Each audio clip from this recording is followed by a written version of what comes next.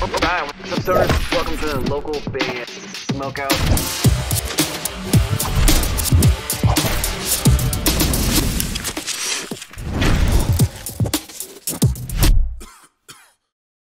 Ladies and gentlemen, Sorry about that. all good. Ladies and gentlemen, he's back. I legit had to drive down to the Starbucks to grab the Wi-Fi. Oh, it's all good. Jordan Blake of a Skylit Drive! Hell yeah! What up? Dude, it has been a wild ride since the last time we talked, and I imagine it's been a really wild week for you. First off, how are you, sir? And how has the last 48 to 72 hours been for you? Dude, it's been crazy. My phone usually never goes off. I get maybe 1 or 2 text messages a day, and my inboxes have been like at 100 plus. Like my messages, when I turn the phone back on, it just goes off for like 10 minutes straight. Just non-stop. Which is an amazing feeling. I know I've been biting my tongue, not saying shit about the band for God, probably since we met. Yeah, you hinted a couple times in small little ways that something could possibly happen. But when was the first time you realized, hey, this is actually going to happen? The boys are all getting back together. It's the OG lineup. Let's do this. Probably last weekend, honestly. I flew out to California, and everybody was there. We rehearsed the whole EP, and which went surprisingly really good. I was, kind of shaking in my boots. I've always been kind of intimidated by my boys, especially playing for them and stuff, and no one's seen me in years, at least 5 years, so I don't know. I was just like, well, we're either going to kill it or we're going to get, it's going to suck really bad, and we're not going to have to tell anybody we even attempted it. Did you get the So What festival booking like right away, or how fast was that after this past weekend when you hung out with everybody? We had gotten the offer. We've been getting an extreme amount of offers just because it's the 15-year anniversary. I think it just puts us kind of on a radar to see if I wonder if they can get back together and play some shows with the original lineup. And that's, I think, how Nick was, they hit him up and asked if he could round up all the boys and do the OG thing. And we didn't know if we were going to be able to do it, work it into schedules and stuff like that. There's a couple babies in the band. The boys got babies and they got full-time jobs, so we didn't know. Apparently a lot of them didn't stay in contact either over the last couple of years, and so it was the first time we had all been in the same room in over a decade. Wow, I imagine it was a pretty amazing feeling. Has there been any discussions of, hey, if these shows go well and we're killing, covering the old EP, possibly doing a She Watched the Sky Part 2 or jamming some new material down the road? Is there any talks of new music? Yeah, I mean, that's kind of like why me and Nick were originally talking, was because we wanted to get together and make music, just because it had been such a long time and we're both itching to play some shows, and neither one of us have a project that's actually going on right now. I have like the emo night thing, but I'm ready to perform with the band because I've been singing two of the songs for the last 2 years, and that's fun mainly because of the crowd. It's actually corny as fuck on stage, just kind of singing along to the tracks. I feel kind of dorky doing it, but I know it all just depends on how certain people take this, us going out on the limb and booking shows. And all that shit. You know, if it were up to me, then yeah, I mean, I'm already starting to write. If it doesn't end up being She Watched the Sky Part 2, there will still be new music. I mean, It doesn't have to I be called hope that, but that I'm just no throwing that out one, there. yeah, that's what I mean. There will be new music from me and Nick at least. Um, I pray that no one has a problem with us doing this. Why would they? I mean, this is saving my life. Like, this is giving me a purpose. It's helping with my addictions. It's helping with my depression. It's, you know, it's giving me some self-worth, and I really hope it doesn't get taken from me. I know I'm kind of speaking out in the air, but I feel like you and I have talked about this in other conversations. I hope everyone could just be cool with it and know that, you know, it's going to help somebody out. Might possibly save a life. And yeah. if I could, you know, I would give it. I've already made commitments to the band and to myself and to my mom, who passed away. Like, all she wanted me to do was to get back with the boys and play music. Like, if I can't do that for her, like, I'm going to be shattered. Well, you're doing it, brother. I'm hoping I'm hoping everybody's on board, on the other side of things, and, you know, you can only hope for the best. I think we're all excited. We were all super excited when we found out the announcement. It seemed like within a day, thousands of people started to spread the word, and the likes came in, the follows, the shares. Everyone's excited to see the boys all back together. I don't know if you know this, but we actually are talking to Joey tomorrow. We've never had Joey or Corey on the show, but we were able to get Joey. Joey will be on the show tomorrow about the same time that you're on right now. But man, this is so awesome.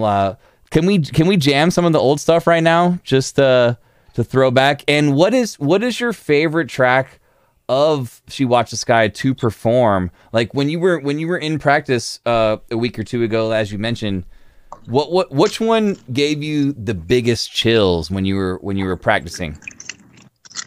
A new experience for me was playing Reason for Broken Wings. I had never done that before. That was the first time we had jammed it.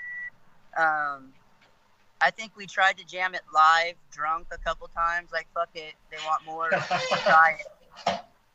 But that song was recorded on the last day of recording.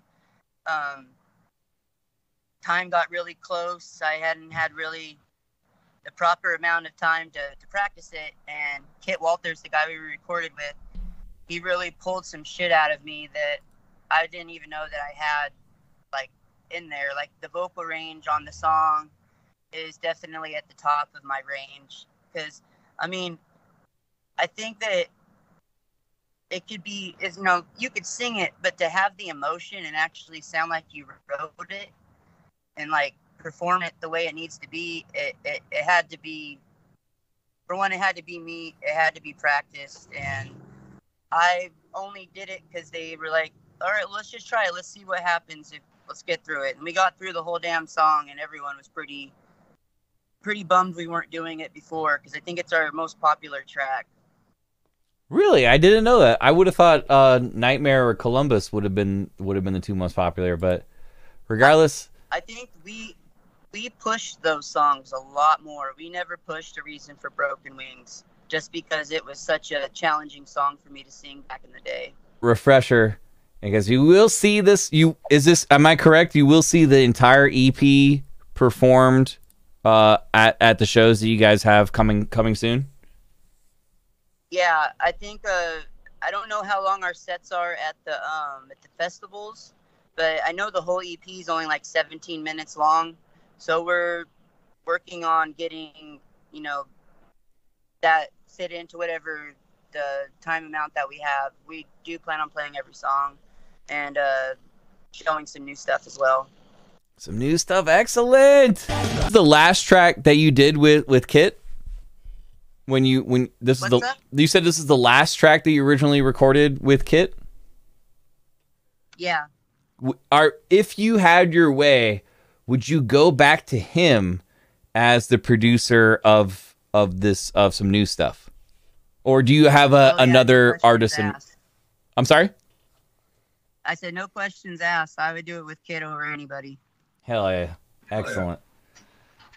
James, I'm not giving you an opportunity to ask anything to Jordan.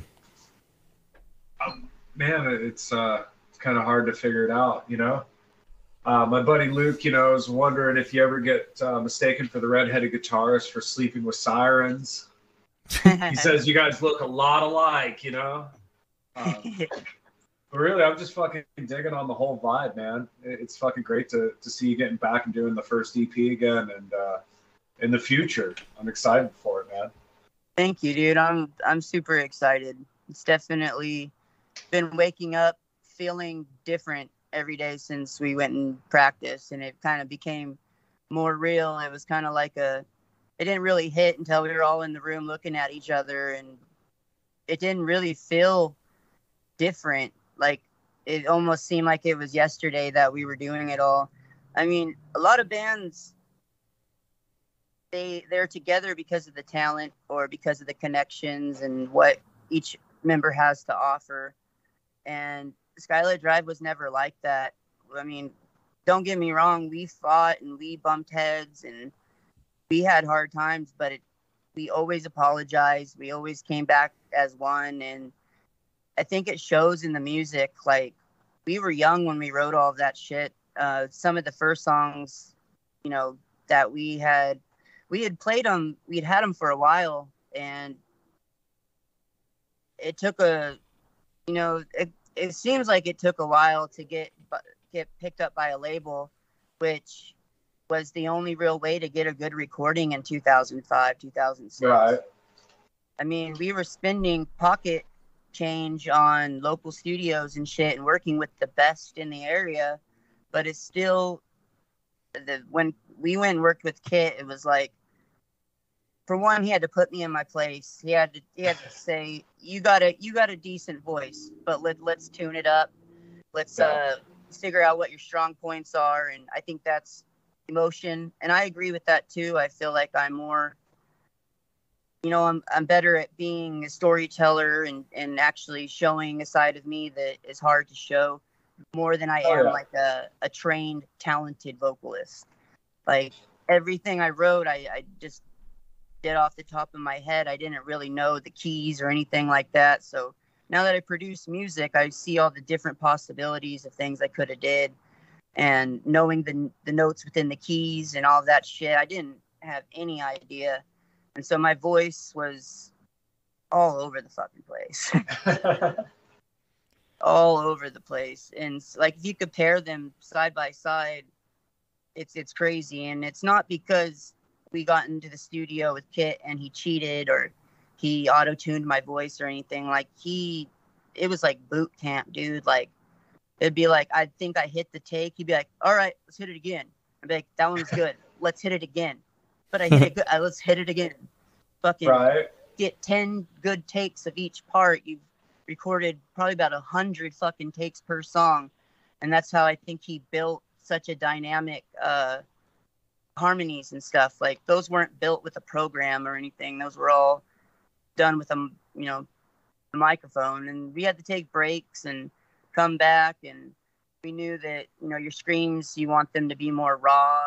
You want to smoke more cigarettes or weed or whatever it was. And that guy was, and he's a very, I guess I won't speak for him.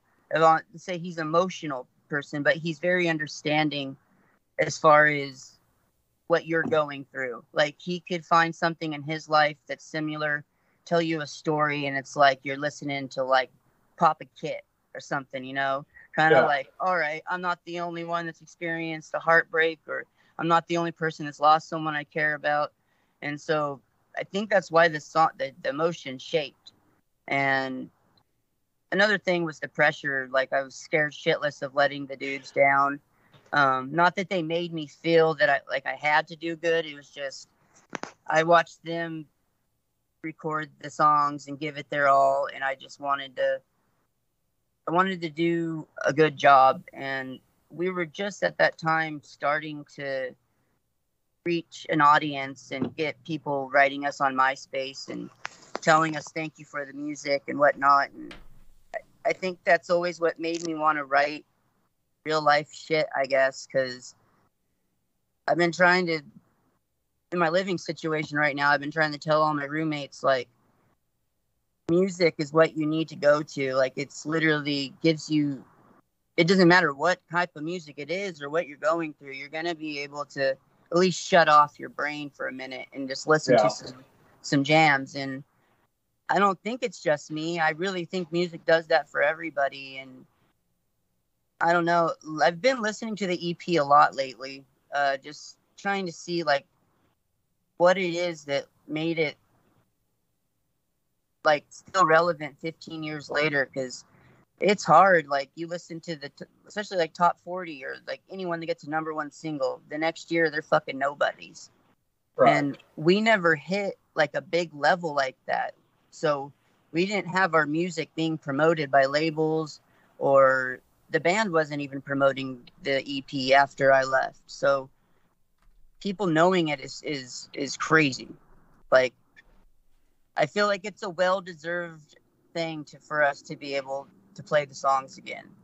Fuck yeah, dude. Did you ever feel more vulnerable being the singer? You know, because you're talking about emotion and things like that, and how you don't want to let the boys down. But, like, you know, when you're an instrumentalist, you get to hide behind your guitar, your bass, your drums, and all you got to do is perform mechanically. But then you're up there, and you've got to not only do it properly, but also sell the full emotional content. Did that ever drive you a little crazier, being that vulnerable?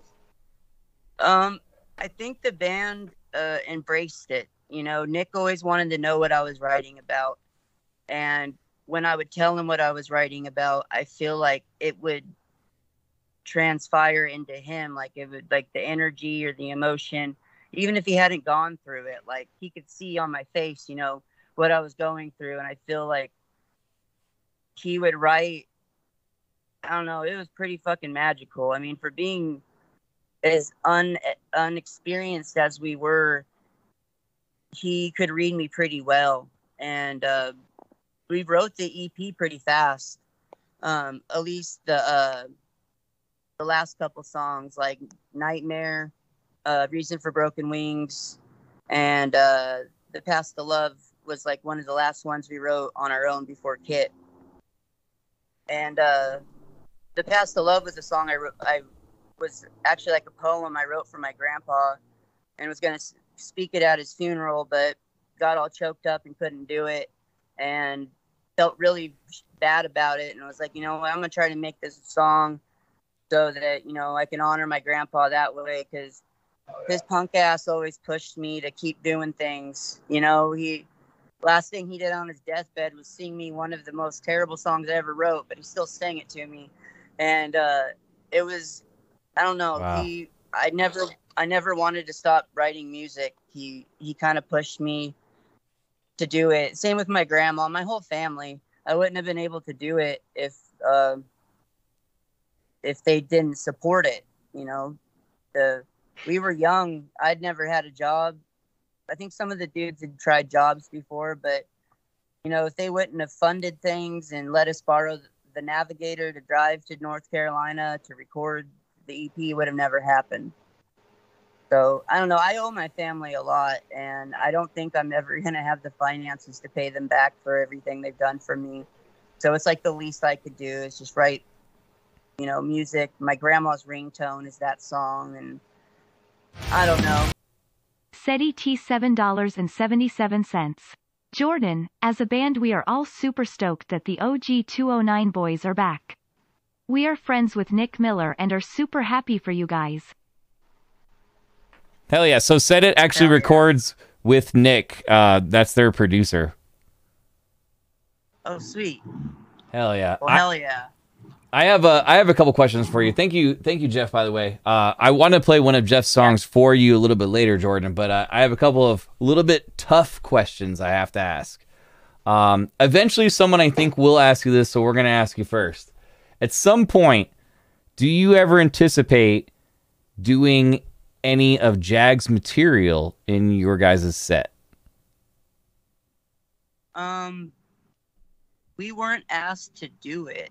We were strictly, the offer was to come out and play the EP.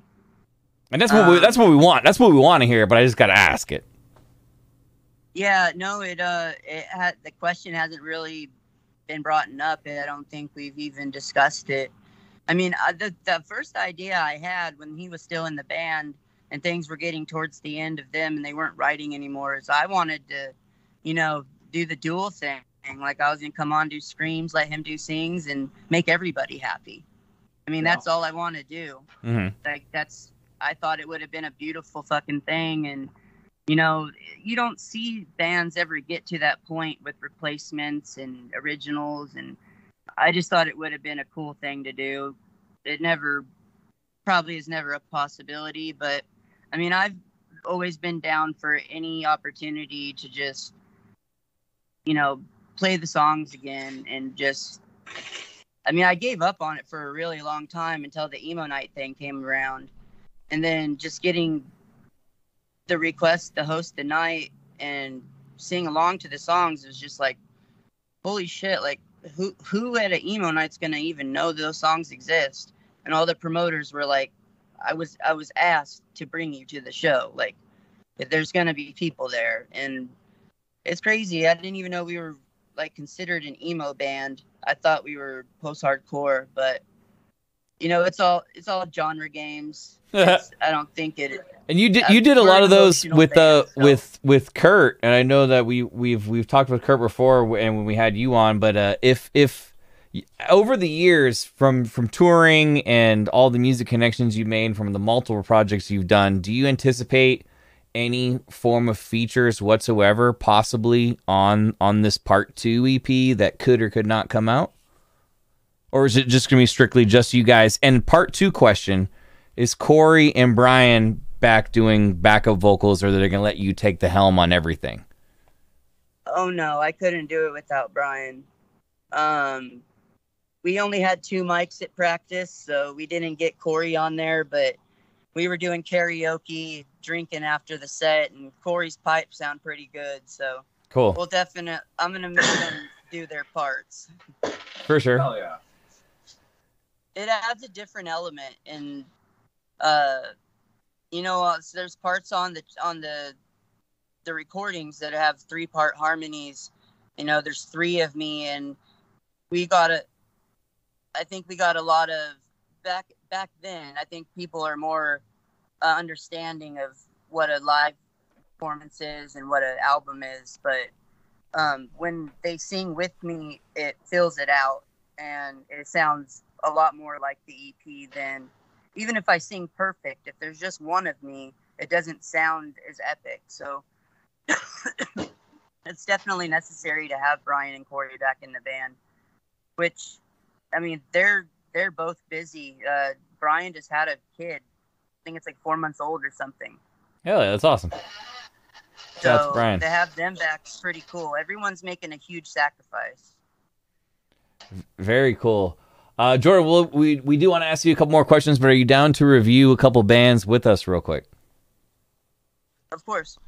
Hell yeah. I don't think you answered my initial first question, by the way, which was, do you anticipate any features on any of the new material? Not necessarily from Brian or Corey, but just from connections that you guys have made.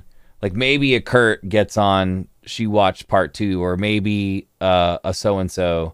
Is there been any discussions of that, or that is kind of down the road talks?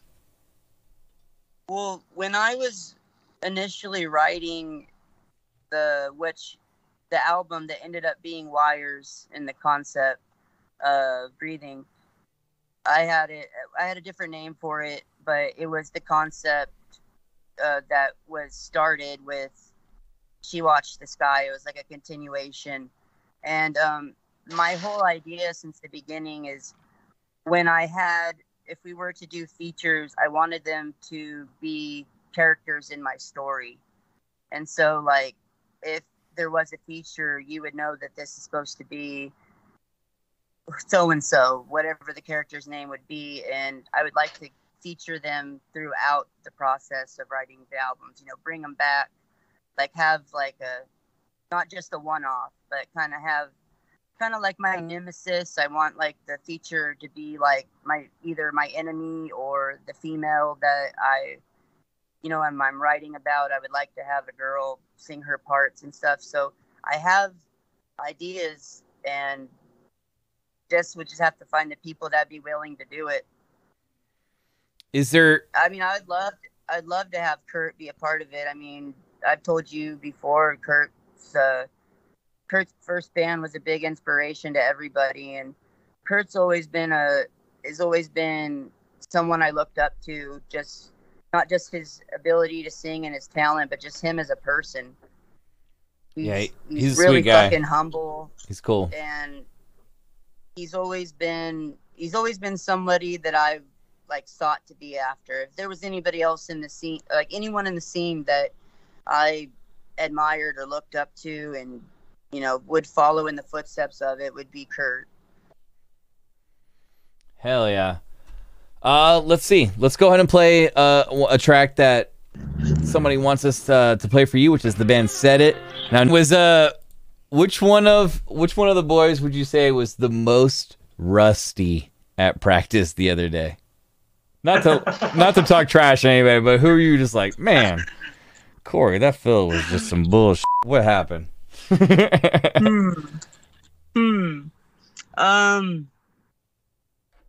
Damn, good question. Either we were all really rusty or we all did pretty good. I'm trying to think. I don't think we had to stop the songs once. We played through them all completely, start to finish, the first try. The loudness was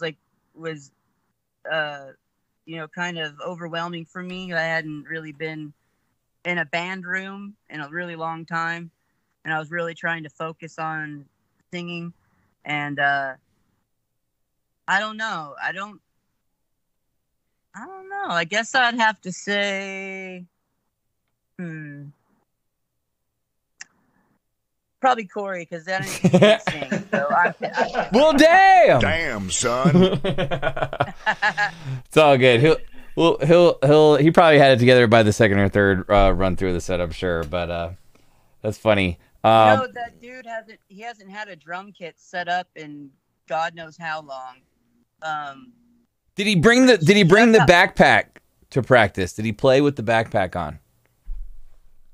No, he retired the backpack. It's up on the wall somewhere. For sure. No backpack, but I'm sure he'll bring it back for the shows. Hell yeah! Shout out to Corey. You once told me a story about how Nightmare was going to be played for like a talent show or something, but then it was like not ready to be played, and you guys just winged it and won the whole talent show. Can you talk about that? It was a battle of the bands. I remember something like that. Can you talk about that story? Because that to me is my favorite track, and I just think it's such a cool story how it just kind of came and put itself together like right at the exact time. Yeah, that was when I decided that I wanted to write a concept. I wanted to create characters and kind of build like a whole world type of thing within my head. I played a lot of Soul Calibur back then. Hell yeah. Huge part of my my alone time was spent. It was either practice or Soul Calibur. And I think that I didn't want to write another song that I had already written. Like, I didn't want to use the same words, vocabulary, and stuff. And I've always thought the cutscenes on Soul Calibur and the battle cries and shit are just so epic that I think that's what really influenced it. And I hadn't had a chance to fully explain that to the band to where they could understand. They were just kind of like, you ran out of lyrics. You're you're just writing about things that are already written. And I was like, no. It's not that. I have this idea. So I didn't want to sing it at practice. We got in a huge fucking fight. Because the Battle of the Bands was the next day. And I went home and freaked the fuck out because they made me more aware that, yeah, it is tomorrow. And I knew that if we didn't play it, we probably weren't going to win because we had played the other songs at the Battle of the Bands the year before and didn't win. So I knew that we weren't going to just magically win with the same tracks. And then we had an intro to it, and it just added a lot of energy. It was like a step up in tempo from like our other stuff. And I just told them to trust me, and I don't even know if I really trusted myself. I just knew that once I got up there and saw all of our friends in the crowd and the hardcore dancers and, all the chicks that we liked, and I pulled it together pretty fast. And I remember everyone kind of mean mugging as it started, and then it started, and I started singing, and everyone kind of looked at each other like, oh, wow, he actually did it. That's awesome. I remember that was the first time that I actually made them trust me. And I think that from then on out, it was, if I wasn't fully prepared for something, they would know that I would do what I had to do in the amount of time that I had. I love doing that. I don't know why. I don't like having too much time I love being a studio artist. I love not having time to sit on my lyrics. I like to just wing it. It comes more naturally. And because you could write an idea and get stuck on it because you practice it so much and it not be to the full potential that it could have been. And that one, I had I didn't listen to anything. I started listening to a lot of dance music at the time and a lot of like Album Leaf and Mew and just like weird shit. They didn't really have singers that were anything like myself. And I think that helped, because I didn't have anything to base it off of. I didn't know my range yet. And yeah, we ended up winning the Battle of the Bands, going up against Dance Gavin Dance, who was another local band. I'm sorry, continue. Oh yeah. You had to go up against your buddies in Dance Gavin? Yeah. Which we were already pretty sold that we weren't going to win, but we had to try it anyways, because if we needed to win that Battle of the Bands for the money to get to North Carolina, because the label said if you could get out here, we'll record your tracks for free. And fuck yeah. Driving from LA or from Sacramento to Raleigh, North Carolina, it's a pretty long drive, pretty pricey. So with hotels and, feeding 7 dudes, because there's 6 of us and the driver, we needed that cash. And I don't think our parents were ready to make that type of commitment yet, because it was all about the time we needed to get real jobs and go to college or whatever it was. I think it was we're becoming too old to be full-time local band guys. Like, we needed to step it up a level. And right. Parents need to see proof. Yeah. And I think that, winning the money was like, all right, well, you guys can go board the tracks. And we were still stupid young before when we got back. I know that I wasn't even 21 yet. So everyone else must have been 17, 18, and then 20. Jordan, I want to ask one or two more if that's cool. How far in advance have you guys booked shows? I know you have the festival coming up. I saw a buddy tag me and say that you're playing a show in New York and they're opening. I have not seen anything posted about that one, though. How far in advance has Skylit been booked? Like, are you guys booked like 20, 30 shows already for 2022? They're just not announced yet. Is there like a tour that you can't talk about that maybe is in the works? Like, what can you talk about as far as playing out for the rest of the year? I do know that there are other shows. There's a decent amount. That we're hitting all the cities that we love to play. Picked a lot of our favorites because we can't full time do it, but we're gonna be cramming in as much as we can for as long as we can. And I know that it's probably going to end up leaking because obviously the promoters have to get locals and whatnot. But I think we've all decided as a band we're letting the promoters announce the shows. Okay. So that they could be the ones that do it. I don't know if we're going to actually ever just go ahead and throw them all out there. I think we're just going to announce them as it goes, as it comes. I know that it's starting. The shows are starting in May. We got shows in July. We got shows in October. Is there gonna be a hometown show? Oh yeah. Cool. Yep. The date is confirmed, but I will wait on that. See what I actually didn't ask the guys if I could talk about that or not, but it's cool. We'll let the promoters announce it when it's time. I totally understand. Yeah, I mean, all of the shows that we got, the promoters approached us, and so I think that they're excited and just as excited as we are, and we're being selective with where we're playing and stuff just based off how much time we have, and I don't know. I think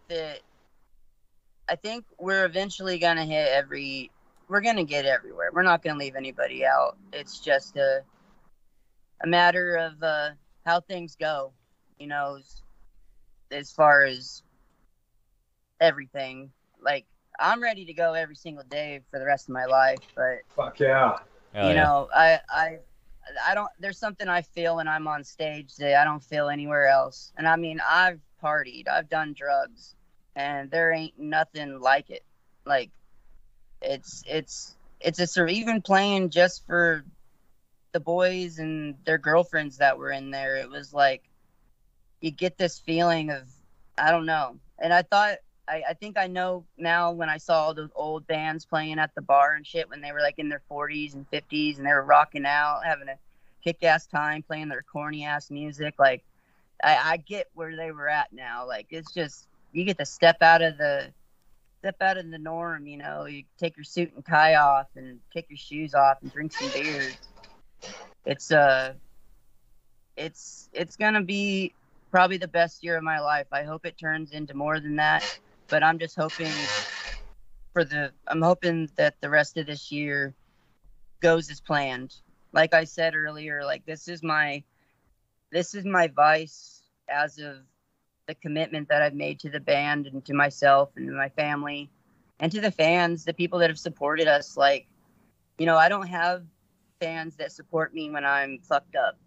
Like, when I start ranting on my Twitter and doing all that dumb shit, like, no one replies. Like, to the point where I almost thought everything was dead. But then I post Skylit Drive shit and it gets up to 1,000 likes in 8 hours. Like, so I know it was just, and I'm appreciative of that. I sometimes I get kind of mad, like, oh, fuck you guys, you don't support me. But it's like, I think they just want to see the best for me, and that makes me, it makes me feel good. That's all I ever wanted. Like, I don't know what the fuck I'm gonna do when this music shit's done. I really don't. It's not done. You got plenty of time, brother, and we're so excited to have the OG lineup back together. The boys are back, ladies and gentlemen. The boys are back in town. Hell dude, yeah. My last question for you. You said the EP totals at 17 minutes. Is there any chance that possibly, and I don't recall the name of it, I want to say it's like a number, but there was a demo for She Watches Sky that's titled with a number. 238. 238. That's Is there any chance 238 or any of those are worked into the set? I don't know. We haven't really talked about that. That song, wasn't chosen for the EP, and then we kind of just didn't listen to it after, or we didn't talk about it after that. Cool. Just throwing it out there, seeing what's up. But Jordan, we know you're a busy man. I'm sure your phone has been the most insane it's been in a long time. Thank you so much for stopping in and doing this, sir. Yep, and I just killed my friend's battery in his car. He's gonna kick my ass. Right. We'll let you go, brother. But cheers, be safe, and when you hit Southern California, please let me know so I can round up a whole bunch of people, get them out to the show, and support you guys. But much success in 2022. We're so excited. You guys are back together, and cheers, man. Always a pleasure having you on. Ladies and gentlemen, Jordan Blake of the Reunited Skylit Drive! Hell yeah! Love you, dude. Cheers. Much success. Hell yeah, brother. Cheers, Jordan. Thank you for always bringing me on the show and giving me a chance to talk and put content out to people that didn't know the story, the truth, or whatever. You've given me a platform to share myself, and it's very rewarding. That's why I've made sure all the band members will come on at some point here soon. Fucking Thank you. You'll get all of them, and then hopefully you'll get all of us at the same time when we're back together here, really, like next month, I think. Cool. I appreciate that. Always a pleasure having you on. We have Joey on tomorrow, which would leave only Corey. So maybe if there's any way we could squeeze Corey in also with Joey tomorrow, that'd be fantastic. We'd love to talk to them also. Continue the hype about the original lineup back together. If you could, Jordan, please plug all the new links that you guys have put up for where everybody can follow the new pages and stuff. Okay, I think the Twitter is original under thing ASD, and then I think it's at She Watched the Sky on Instagram. I know it's that on Instagram. And then Facebook is also, it's either ASD original or original ASD. YouTube is the same, and I think that's it, right? We'll find it and we'll put it in the chat just in case to make sure it is original ASD on Facebook. We'll put it in the chat to make sure everyone knows and they can hit the like and follow and keep up with you guys. But Jordan, again, sir, thank you so much. Enjoy the rest of your evening. Cool. And Can I say one?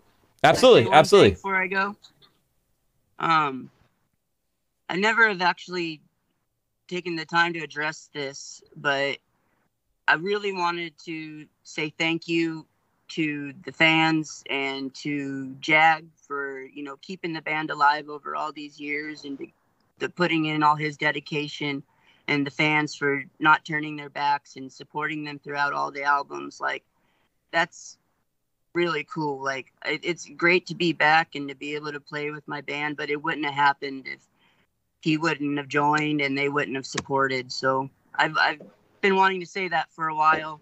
It's a sensitive subject, but I'm grateful for everybody that helped out with keeping the band alive.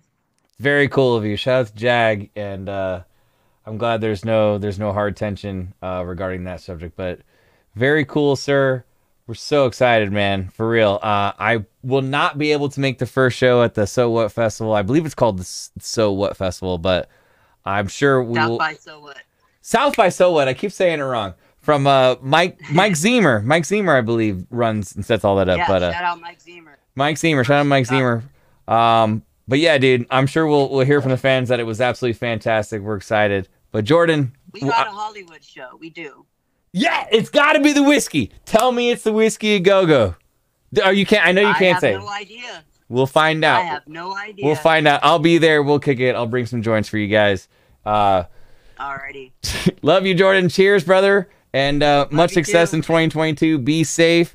Ladies and gentlemen, Jordan Blake of Skylit Drive! Hell yeah! Hell yeah. Nice meeting you, brother. And you as well, sir. Be safe. Cheers.